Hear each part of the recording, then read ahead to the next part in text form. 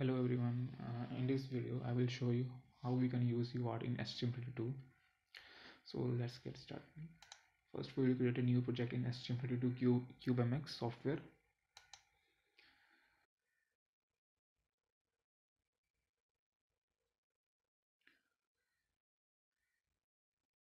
Select whatever microcontroller you are using. For me I am using STM32 F334R8 and select that, then click on start project.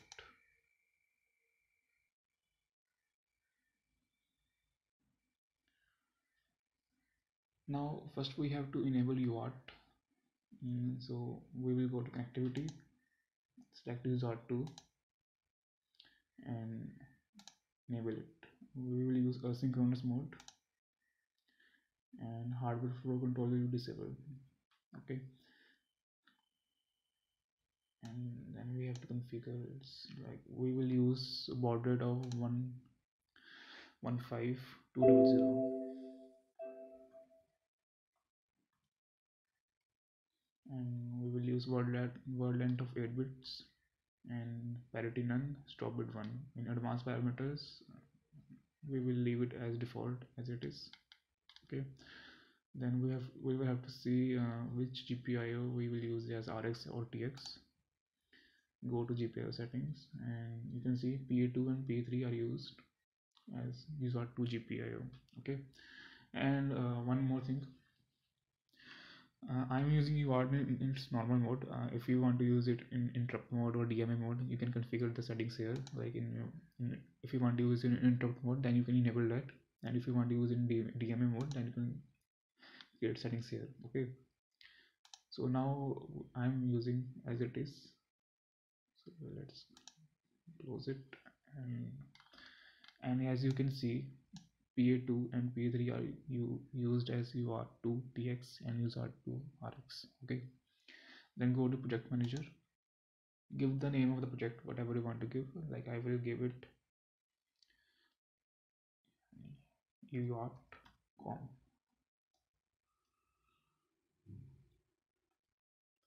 and this is the project location, like my ES22, and application structure will be basic, and tool chain will be MDK ARM v5. Okay, and now let's create generate code.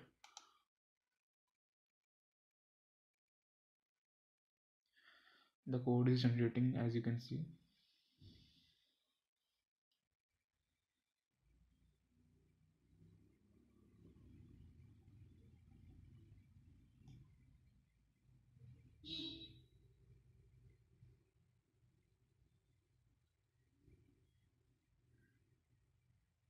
The code is successfully generated. Now we have to select open folder. Make sure that you have Keil ID installed on the system. Then go to mdcom and then select UART.com.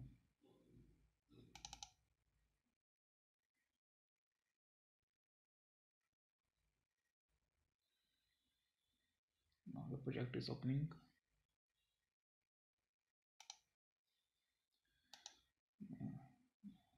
Let's zoom it a little bit. Go to application user and go to main.c. And this is the main function as you can see, and this is where from the logic will start here. Like first we are enabling the peripherals using HCL in it, and then we are configuring the clock, and then we are enabling GPIO and use R2. Okay, now we will have to put our logic here whatever we want in while loop or anywhere, or you can also put it here below mx UART in it and above while one loop. Okay, and you can also put in the while loop. First let's build the project.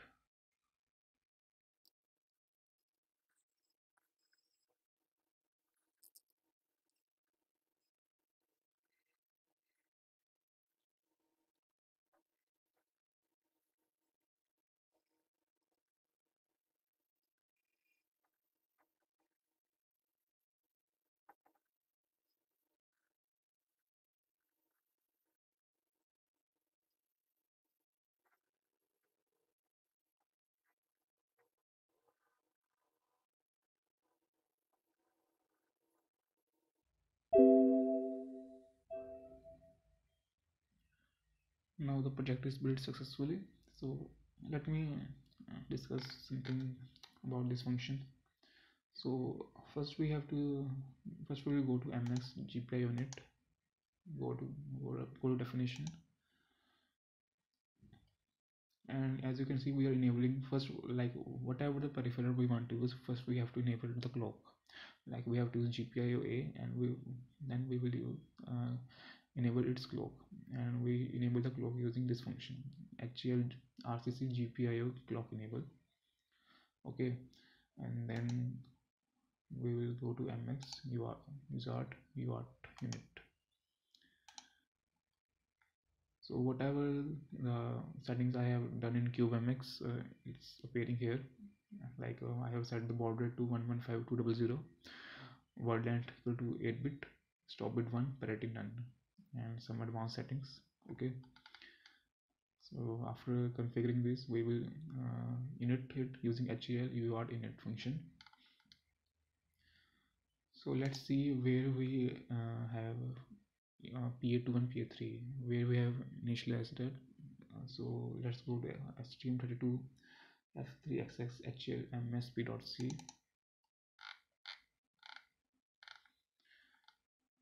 and as you can see, we are configuring the GPIO of UART. This we have used P2, P3, and as you can see, PA2 and PA3 for UART2 RTX and UART2 RX, and we init the GPIO using HL GPIO init function. Okay, so let's go back. So what I want to show in this video is, first I will send a string hello from my Nucleo board to my laptop. Okay, so first let's write the code.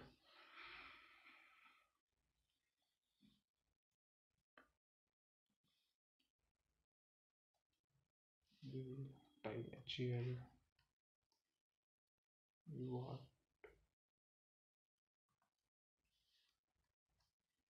transmit, and as you can see, these are the parameters that we have to send. First UART handle type, then data, we can say buffer any, and its size and timeout, like how much after how much time this will go to next line, the code will go to next line. Okay, so for the UART type buffer, we have already declared in above. So as you can see, UART handle type def, so we will pass this HUART2 variable to here. Actually we will pass its address, okay, because it is a pointer, so we will pass its address.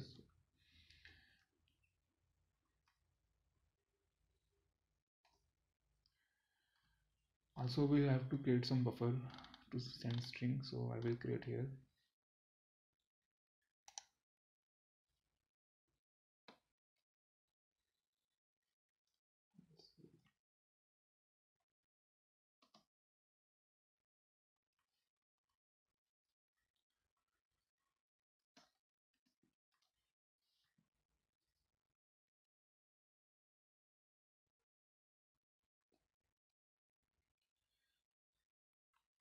I will send the string hello, and I will use that buffer, so copy that, so put it here, and the size of buffer is 5, and timeout will be use of 1 second. Okay, so in millisecond it will be 1000.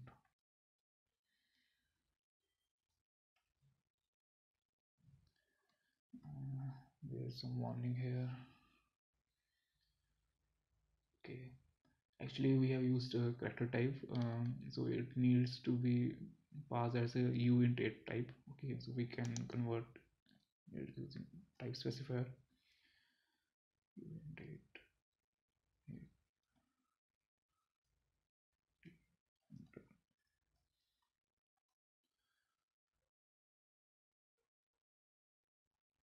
Now as you can see, there's no warning now,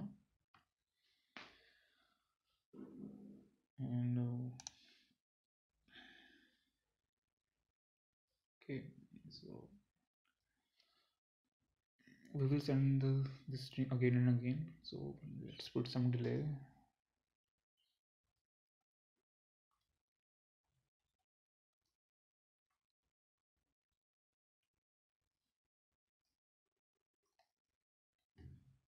I will put 0.5 second, so in millisecond it will be 500.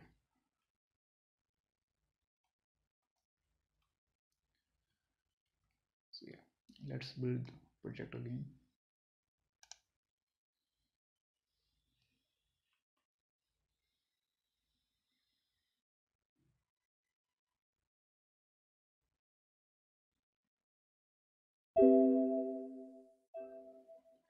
Now I will connect my board to laptop and I will download the program onto my board.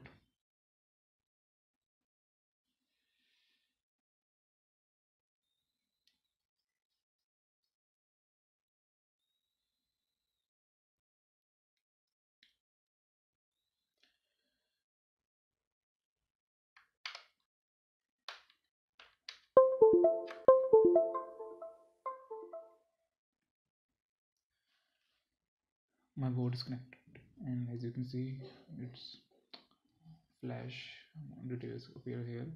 So let's close that. Now download the program using this. Now the code is downloaded onto my board,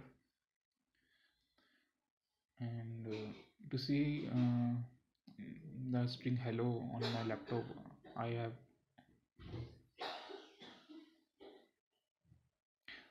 to see the string hello on my laptop.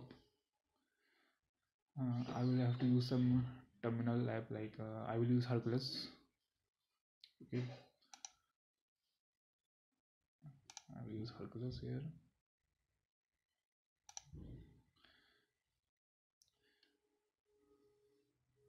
First I need to check at which port my board is connected. So first go to device manager.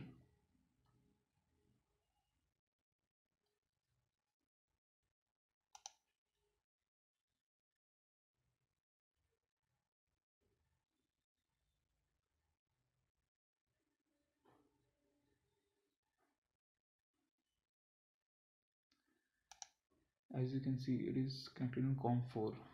So I will select COM4 in serial port,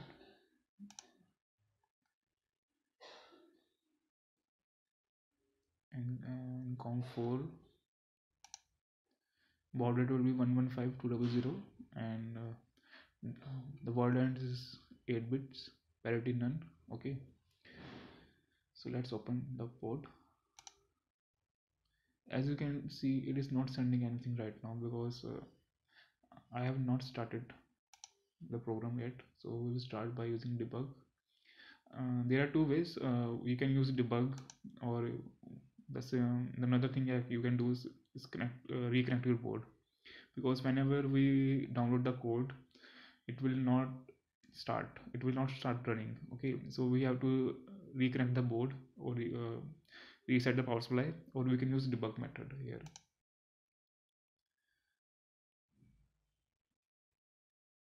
So let's start.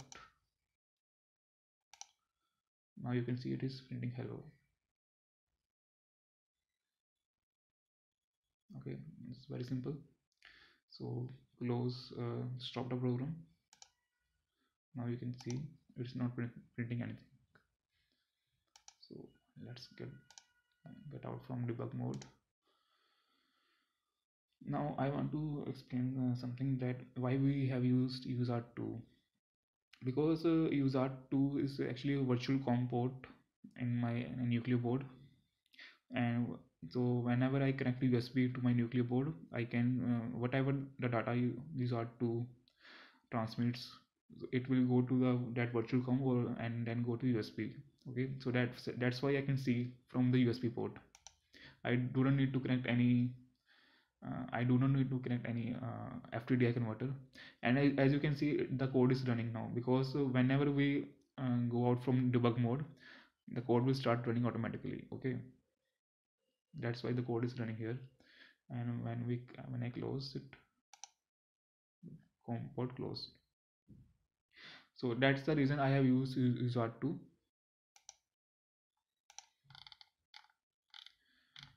So otherwise you can also use some another UART like UART 1, UART 3, whatever you have on the device, but you need to connect the external FTDI converter to convert the signal from UART or UART to USB, so that it can show on your so that we can connect on your laptop or desktop. Okay, because we cannot connect the UART pin as it is to our laptop. We need some external converter like FTDI converter. So in my board, nuclear board, it is having virtual COM, so it is having inbuilt FTDI converter, so I do not need to connect external one. Okay, so that's it for all this for this video.